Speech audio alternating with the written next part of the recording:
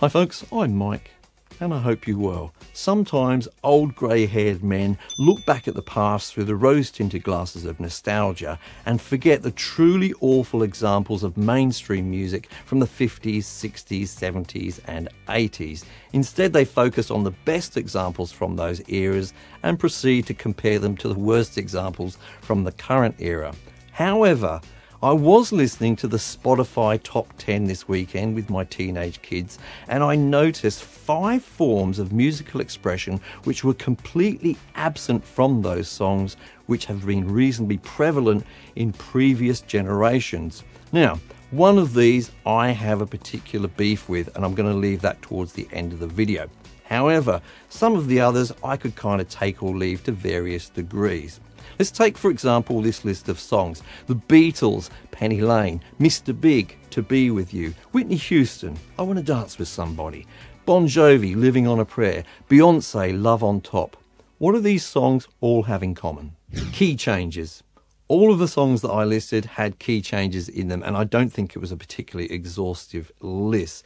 Now, we often heard key changes when the writers knew that they were going to repeat the last chorus, for example. So I think a part of their function was to avoid monotony. We knew we were going to hear that last chorus again. It's probably been heard several times in the song already.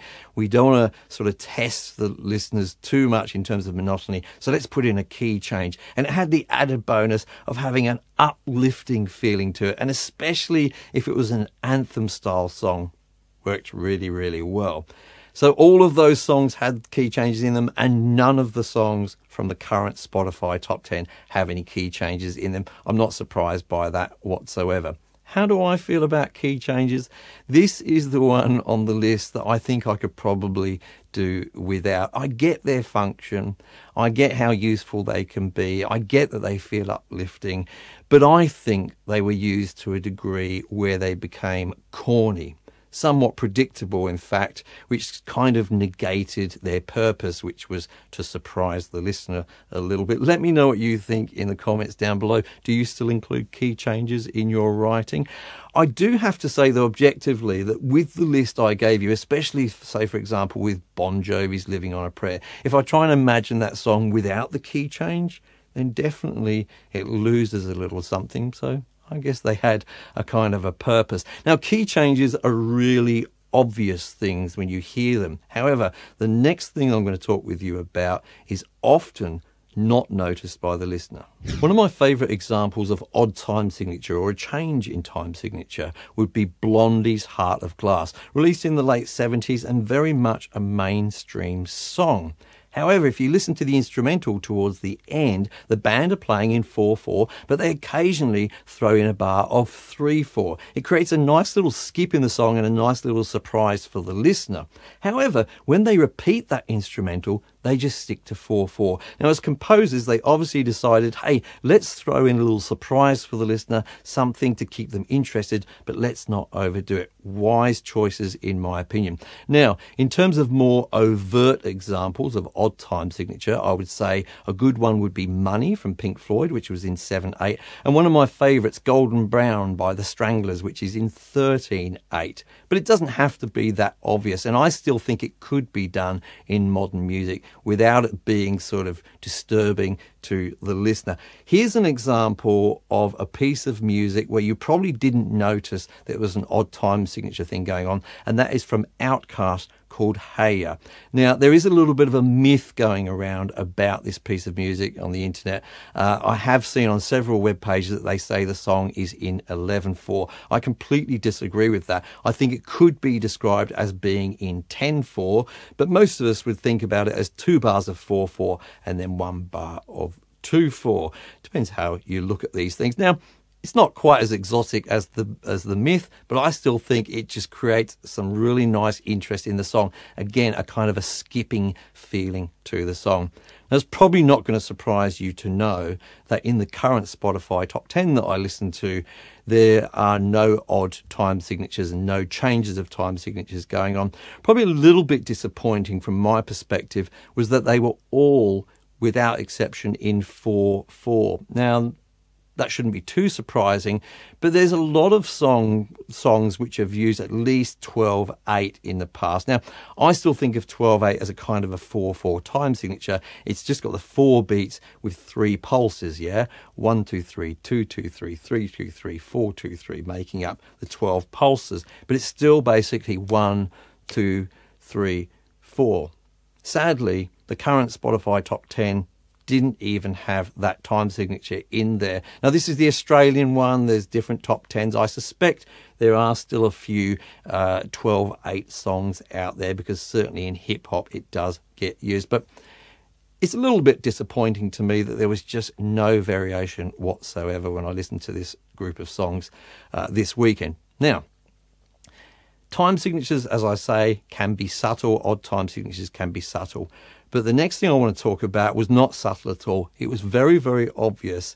And for most of us who wrote songs during this era, it was without exception going to be in the song somewhere. It was just a question of where. But in the current Spotify top 10, it is nowhere to be found.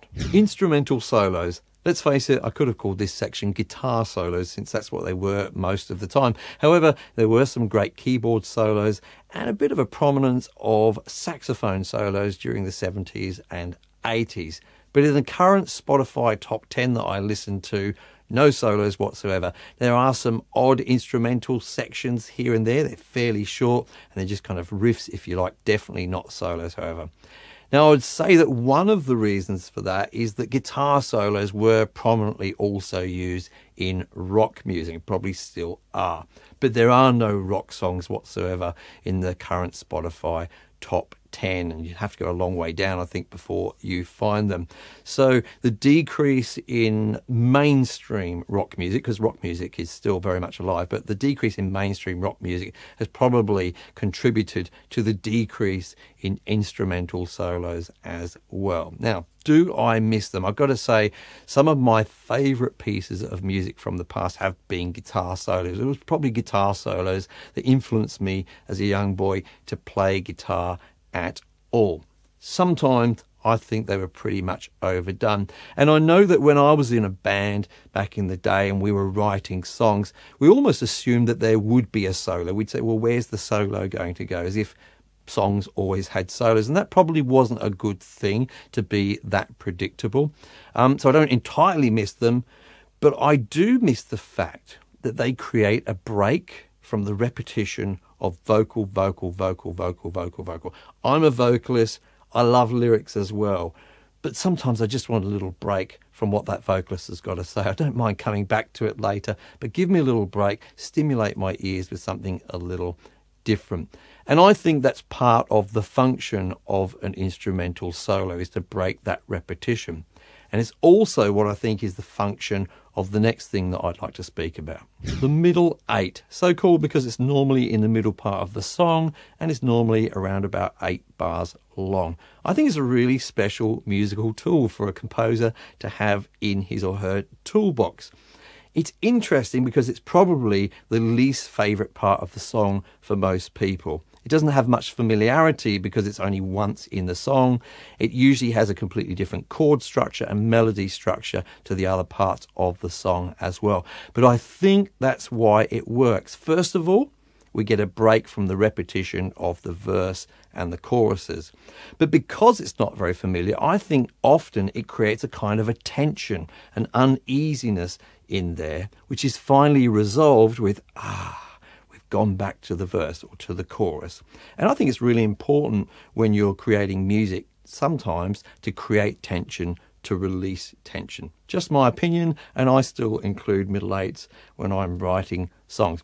Now, the final part that I'd like to talk about, I do, as I say, have a beef about it. Before I get onto that, however, I'd like to talk about something else which is missing from mainstream music, and I don't think it's coming back in a hurry, and I think it's because of all the reasons above. The long epic. I'm talking Bohemian Rhapsody, Stairway to Heaven, and dare I say it, 46 minutes of Tubular Bells. Commercially successful despite the fact that these were long form pieces of music. And I don't think it was the fact that they were long which made them successful. I think they were successful despite their length. And they were able to get away with it because they used all of these various tools for musical expression, lots of variation and progression in what they were doing. I do not think you could get away with having a successful long-form piece of music if it's just verse, chorus with a vocal repeated over and over again. I think you need to make use of all of the tools that we've talked about so far in this video to continually stimulate the listener through the passage, including the final one, which I'd like to talk about now. Tempo changes. I'm not talking about extreme tempo changes that would be particularly noticeable. I'm talking about the subtle tempo changes which happen when musicians perhaps get a little bit more excited during the middle of a piece of music, and then when they calm down again. Typically, say, for example, in a piece of music which is 100 beats per minute, a band may go up to 102, 103, maybe up to 106 or something like this without you really noticing, because you're experiencing that same energy rush that they do when they get to the chorus or what have you. I think tempo changes are tremendously expressive tools to use in music. For me, almost as important as something like velocity or volume changes during the music. Now, the problem I have with tempo changes is I think they're a little bit different to the other things I've spoken about. Almost all of the other things I've spoken about could be talked about as if they were just a change in trend. People have decided, hey, look, don't think key change is that great anymore or what have you. But I don't think tempo change or the lack of tempo change has come about necessarily because of that at all. I think it's because we are now being guided by the tools we are using rather than using the tools to get what we want. What do I mean by that? Most of us use DAWs or digital audio workstations to record our music. They're computer programs.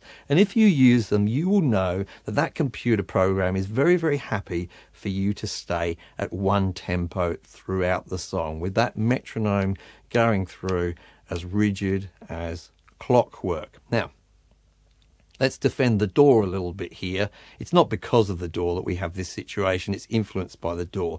Most DAWs, you can, of course, change the tempo throughout the song, but it does take extra effort.